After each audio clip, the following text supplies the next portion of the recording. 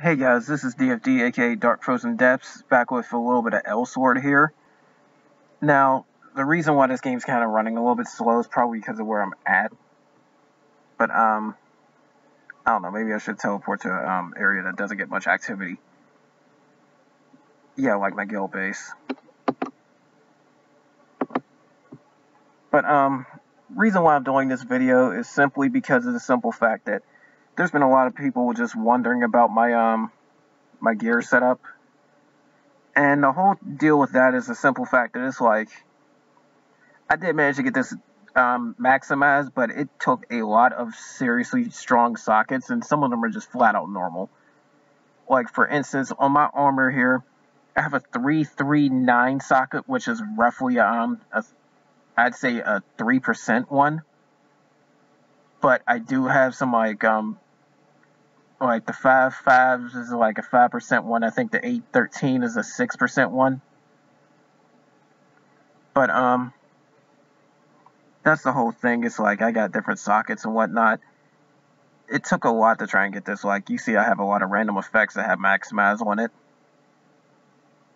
And then there's a few that gave me some HP, some that gave me some reduced damage. But, the main thing I tried to do was get a lot of random effects that would help me out. Especially some of the set effects, too, because I got a set effect that gives me reduced damage like this, too. But with some of the equipment sets. But the whole thing is the fact that it's like, I really tried to socket the crap out of maximize in order to get this thing. Like, for instance, my perky sauce weapon, I can tell you right now that the formula for 1% is, I'd say, the level required times 1.5 plus 8. That's the supposed theory for 1% in the sockets, aside from HP, which is totally different. I think it's the same thing, only it's times 15 and then plus 85. But remember, level required, in this case 85 times 1.5 plus 8, which is roughly like 130 something or whatever for this perky sauce weapon. But you see the maximize socket right there that says 1626. That's a 12% socket on this weapon. So any level 85 equipment you have, that's the highest socket you will ever get on a weapon. Cut that in half for armor. So I got like a 12% socket and a few 10% ones. So just looking at this, I got roughly 62% on the weapon alone, not factoring in anything else. Now, the main thing with that is the simple fact that it's like, it took a lot of sage stones to redo this, and without sage stones, you have almost no chance ever to really sip and get this 100% in maximize or critical for that matter. So you really want to try and restock it as much as possible with sage stones. You might be able to get high up there with the 8% ones you can probably get from the ice burners, the special ones, but you won't come close. You want the sage ones. Oh, you want to get wedges too to up your equipment. But I also sat and did this on the weapon costume because that's another thing you can socket as well. Especially if it's an ice burner one like I got right here, you get 2 sockets.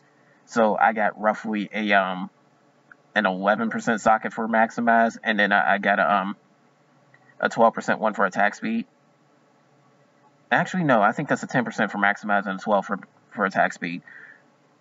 But yeah, that's one thing else to pay attention to, what you're getting for some of your sockets. And naturally, in the armor section, it's cut in half too, which is why I'm only getting like 813 for this, opposed to the 1626. But that's something to know about. And the other reason why I don't need to socket critical is because of my title. Like, for instance, it says choose your title, which is why my critical is right here. However, when I put my Linux title on, for Ruin, critical becomes 0, but it got a chance for the forced of it, so that's why I don't need critical sockets. Nice little thing to know. And even still, that little measly 22% was like a 15% chance. If this set effect works, it would have gave me 35% critical for like a few seconds. But you can also socket a costume suit, which is why I suggest getting one if you aren't too like hopped up on the looks. Like, for a while, I didn't give a crap about stats and was going for looks, at least when it came to the costume suit. But eventually I found one I liked, so I got it. But socket that too. Socket your your gear as well, your costume pieces. But there's two things that you need to know about that tend to violate the whole socketing rule. One thing happens to be the simple fact that equipment can go up to a certain level, like 85 in the case of my equipment, but the socket values I need is for level 90, so I'm actually getting less than 1% when you factor those in. So it might be 12% for a level 85 character, but for a level 90 character, it's probably like it'll say 12% for a level 85 character, but it'll probably say somewhere between, like, I say 10 to 9% for a level 90 character. It depends on the differences. But that's one thing that violates the rule. The other thing that happens to violate the rule is the fact that your costumes follow your level regardless. So just take your normal level and do it. Now, before, in a previous patch, you actually could get level 99 sockets, but only need level 90 values. You now just get the level 90 values period point blank. That's all you get. Because level 90 is the highest amount you'll need for something. So, just off of the top of my head, that's, I'd say, 140 or 135, I think. Let's see here, 90. So that's, yeah, 135 plus 8, which makes 142 for 1%. That's the most you'll ever need.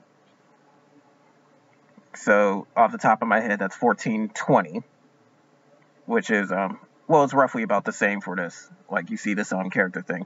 Like, there's your 10% value right there, 1430. Because they do round up, so keep that in mind. So, you got to keep that in mind. They do round up. But, yeah, that's the main thing you got to pay attention to when you socket. It's just the values that pop up and what you're socketing. Because, again, level 85 values, but I'm a level 99, so count me as a level 90 socket value down here. So, all in all, this maximized value I got right here is about, I'd say, 160% total, because you know there's a normalization thing where the higher you get, the less value you get. For a while, I was actually in a 25% efficiency stage, so that means 1/4 of the socket is actually going to the normal value. So that's something to keep in mind. But that's the main thing about socketing. But there's also another little socketing rule that tends to get violated. Now, normally you get 6% sockets max, 12% if you got Sage Stones. However, there's a few sockets that actually do manage to violate this. From what I've seen, it's Awakening stats, but it's definitely the movement and jump. Because looky here, this counts as an armor socket, but it's giving me more than any other socket I've got right here. Like this and this, especially this one, the movement increase. Now, if I was to say anything, those are close to 18 to maybe even 20%. So, that's one thing to know. When you socket movement and jump, if you get a really high Sage socket on that, you won't even need to socket it anywhere else. So if you're going for it, do it. Because you only need about roughly, like, I'd say 15% to both, but those gave me more. Especially combined with other things that are increasing the stats. But, yeah, that's the thing about sockets. You're trying to, do as best you can on that one. Main reason I'm doing this video is because I got, like, asked a few questions, like, how I got that high. It's just a matter of trying to pay attention to things and then trying to redo stuff so it works for you. Because here's another thing, too. I also have values for this. That's off the Magic Necklace. You don't need the socket MP game. If you do need to socket anything, it's definitely maximized, because then you're sitting up jumping the randomness value of your range over here, as you can see. Like, normally it factored in any attack power range between 13k to 36k, roughly, for my physicals. Now it only factors in the maximum, because I got full maximize. So it's like I got 36,000 attack power all times when it comes to physical hits. It won't even randomize. But, you definitely want to socket maximize. You definitely want to socket critical if you don't have ways around it, because some classes get critical boost. Sometimes you can find equipment that will do it. Too bad you can't get the overrun title. That negates all critical socking, period, point blank. But, you might need additional damage, but that's only if it's player versus player. Critical maximize is used anywhere, period, point blank. It doesn't matter what people tell you. Yeah, additional damage is more useful in player versus player, but you still need critical as well. So, critical maximize is guaranteed to be used everywhere. Specializations only dependent on your, character. Like, to be quite honest, the specializations for Aisha is only good for Elemental Master. The other two don't need it, because Void Princess, while she might memorize more than a DW, the Dimension Witch, but a Void Princess, she's more suited just to cranking out skills, especially since seeing that she gets a damage boost and whatnot from a distance. Dimension Witch, however, fires off skills so quickly and so fast that she doesn't even need to memorize. She really doesn't. So these specializations, it depends not only on your class, but what your specialization does for your character in general. Like, I'd say get these for any ag class, period, point blank, because they all deal with his DP gauge. But you might or might not need Awakening Charge. If you're Transcendent, you're probably going to want to Ring of Fury. Sorry about that. But yeah, if you want more Awakening Charge, you're definitely going to go after a Ring of Fury. You might even need to socket more, especially if you're somebody like a Chung or Aura, who's very beneficial with Awakening. Ignis, so is Reckless Fist. There's a few classes like that. Well, Ravens in general.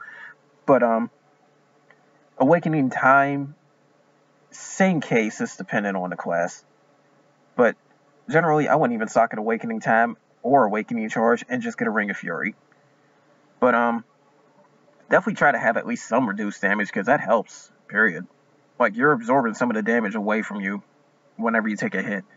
Even if you're a lower class character, it's still the same case. It's like, I got 292,000 HP right now. Like, that could actually save me from when I sit up and get hit with an attack that does 300,000 and I'm at full health. It will actually prevent me from instantly dying. It will take out most of my HP instead. So, like, saying something would normally damage me for 300,000, that will sit and remove 30,000 off it, so that's 270,000. So if I'm at full health, I'll survive it. That's good for something like heroic mode, maybe. But you definitely want some reduced damage, period, point blank. In fact, if I get more Sage Stones, I'll try to resocket some of these in order to better augment their stats so I can get a little bit more reduced damage. But, you're going to want that. You definitely want attack speed. Doesn't matter what anybody says, 20% attack speed, all times. That's one of the first things you socket. Because if you can't attack fast, you're not going to be able to react fast either. Attack speed determines how quickly your character can even stop its animations and whatnot too. Attack speed affects all your animations, so you're going to want that. The only exception to that rule is if you're in something like, say, like PvP with a Dimension Witch. She has more hit stun when she's got lower attack speed, but then again, she's got a skill that increases some of it anyways. But it's only for the really picky who don't want to sit and have it below 20%. Just don't go no lower than I'd say 15 or maybe even 10% if you're trying to be risky. But in the case of speed hungry characters or players and whatnot, you're definitely going to try and get as close as possible to that 30%. But there's ways to boost it too. There's titles for it. But movement and jump speed, like I said, you might not want more than 10 or 15% really. But one good socket covers that. Even without the sages, one good socket covers all that. So keep that in mind. But if I were to suggest sockets, then you're definitely going to want attack speed first at 20%. Maybe 15 if you're really trying to save your slots. 10% move and jump at least. And then you want at least 40% to both critical and maximize. Period, point blank. Then after that, just go for red damage and anything else. That's pretty much my suggestion on it. Now, depending on your character and class, that can differ again. And then on top of that, your equipment. But that's the whole thing about it. And then the biggest thing is the fact that there's been a lot of discrepancies along with it too. Like some people say, oh, you should get 50% maximize or 50% critical or something like that. Here's the thing. I'm going off of those suggestions and whatnot, but trying to put it at more reasonable levels, because 40% maximize is enough to sustain anybody, and that almost completely negates the little power range too. Because 50% will mean it'll factor in your normal stat number up to the little possible maximum it gives. Like if I had 50%, it would factor in 25,000 physical to 35,000 physical randomly with each attack. So, yeah. But maximize 40% is good enough. Critical, definitely 40% on that, because here's the thing. There's a trait, like, say, for instance, I go into my skill set, and I go down to, like, the screwdriver. this enhanced trait forces all critical hits but lowers the power of 80%. Somebody else did some numbers on this video. I mean, a video with numbers on it that you can look up on YouTube. Sorry, I don't know the link or anything. But the thing is, if you have 40% critical, that negates this trait. So just socket critical and just not even worry about that trait. That trait sucks. Period. Nobody should ever get that trait. Ever. It's not that hard to get critical. Especially if you have a set like mine. If you got a 5-piece effect for the glitter set, you do not need critical. If you got 5-piece Dragonic, you do not need critical. If you got Over Ruin, you do not need critical. If you got heroic piece set effects that increase your critical rate, you do not need critical. I mean, you do not need the critical trait. So, regardless of what you sit up and get, do not get that skill trait for force critical hits. It is a waste. You're just lowering the damage you can do just for the chance of having force critical hits when you really should just do it normally. But, yeah, you're going to want 40% critical, period, point blank. And then I'd say at least 10% red damage on top of that, just to be safe. So if I was to summarize that, you want 20% speed first, 10% move and jump, 40% max mass, 40% critical, and 10% red damage. After that, do whatever. But that's my suggestions for all classes, just as a base. Now, when you get into other classes, it's like the Aishas might get better off with the MP gain, especially Void Princess. But the Chungs will be better with the Awakening Charge. Auras and ads might be better with Specialization. You get the picture. But again, just to really clarify that point, 40% critical, 40% maximus, 20% attack speed, 10% move, jump, and red damage. Just to summarize all of that. You do that, you'll be a nice little base level for all the stuff you need to hit into. And keep in mind, you don't really need to socket that much if you're not near the end of the game. Like, when you start hitting the Lannox section, that's where you might need to start paying attention to your sockets. Everything else can just follow through with just normal gear. But one last thing I need to also set up and bring up, too, is an interesting little thing. The L Resonance tree. I've been hearing a lot of mixed stuff with this. Now, all I can sit up and say is this. There's a few things you should not ever put any points into, period, point blank. Do not put in the attack and defense increases, ever. Don't put in the ED gain, ever.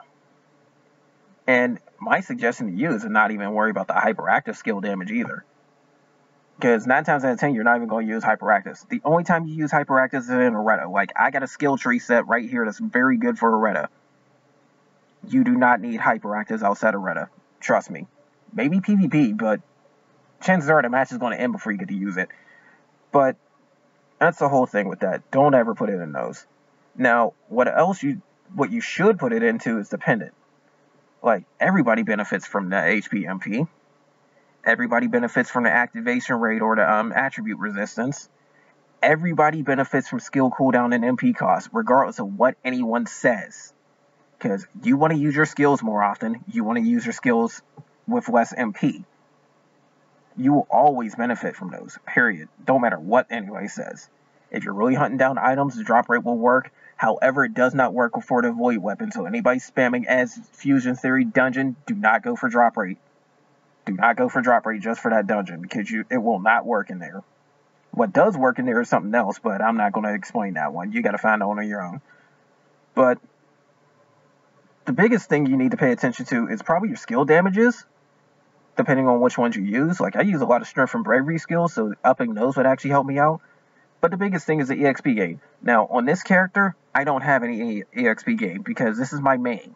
However, on my Ashura, who is going to be my grinding mule for ERP, I want EXP gain into her as much as possible, because that also increases the L resonance points you can get for grinding. Keep that in mind.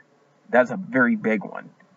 So that's why you need at least 2 capped characters. One to try and unlock ERP, and then start getting some just to start up your second character.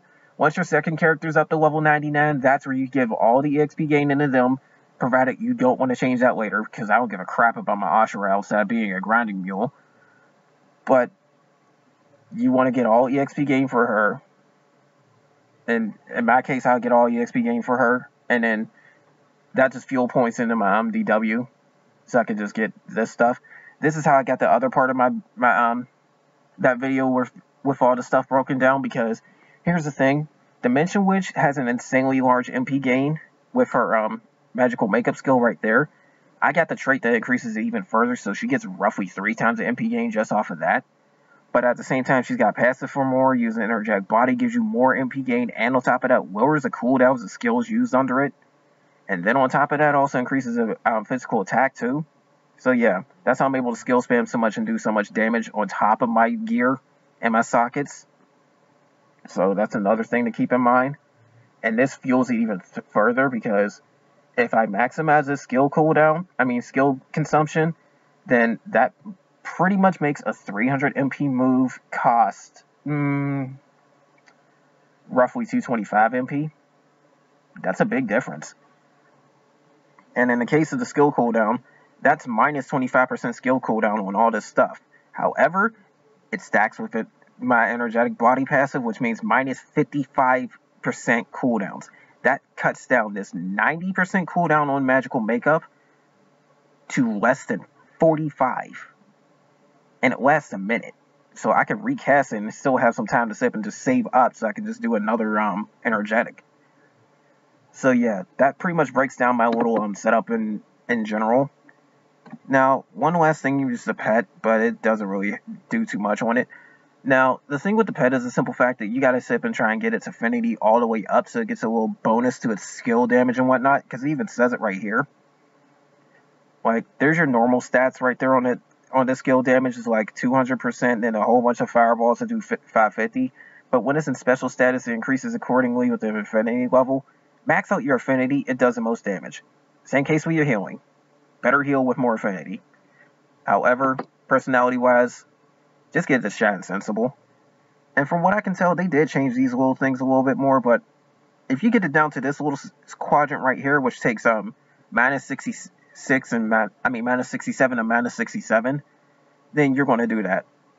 But the trick with getting it that far is to sip and feed it nothing but the fruits and seeds and QPL jellies, but also sit up and relog after you sip and got like a 5% affinity increase, and then you'll sip and start boosting it towards where it needs to go, which is a shy sensible range. That's how you get a lot of pet attacks off too, especially considering the fact that your MP gain affects your pets. And it takes about 250 MP for this pet to fire off an attack, which is like right about here on this bar. So yeah, keep that in mind. This first bar is its hunger level, but it'll refill itself eventually. I even got it on auto feed, as you can see. But yeah, that pretty much just sums up all the stuff that I gotta say. Like, pay close attention to this video. You can actually make practically any class pretty strong in dungeons. So that's all you really just need to know, aside from trying to enhance your stuff. However, if you do need a little bit more of a boost in order to try and pull this stuff off, you can use an alchemist. However, alchemy will not work on costume stuff. So the costume weapons, especially IB ones, the costume suit, all this stuff I have right here on the side, won't work on that. So don't try it. And a blacksmith can help you enhance, because to be quite honest, it's not hard to get these +9s that I have right here. It really isn't. Just use a blacksmith and hope for the best. And then on top of that, since I'm using secret dungeon gear, it's rather easy to replace. So unless you have something like heroic henner gear or something that'll take a long time to get, the void weapons, don't try to enhance it without protection equipment. Like, if you do have those, don't try to do that. If you don't have them, however, like these secret dungeon sets, you can just enhance them over and over again to try and replace them. Only downside for me is the fact that I lose all the sages for that. That's why I haven't tried to push them to +10. But anyways, that's all I got to say about the setup and everything, guys. Anything else really just comes down to your preference or ability or whatnot, because there's a lot of different skills to do whatnot, but you still got to pay attention to your quests, because like I said, some things are just standard. Like Dimension Witch always should have magical makeup, always should have this energetic body, teleport just in case you got to move around, plus there's a passive for her that increases her additional damage off it. But yeah, but that's all I really got to say, guys. And I may or may not do a bit more breakdown videos or whatnot, but that's only if you guys request them. But That's all I got to say. Take care.